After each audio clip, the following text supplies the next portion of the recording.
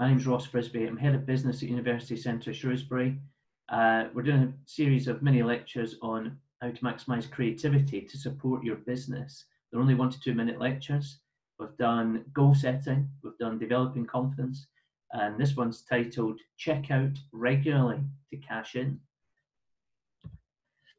So after setting the goal, we said in the last lecture, look, you've got the goal here and the current situation here for the employee, and there you're going to try and free them up to find their own way to achieving the goal.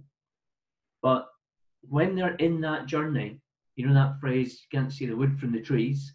Well, sometimes you get a little bit too cocooned in your own methods of achieving it.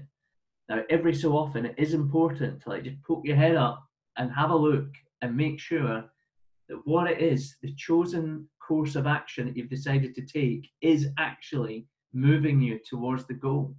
So check out every so often, look from the outside in at what you're doing. Is this still moving me towards the goal?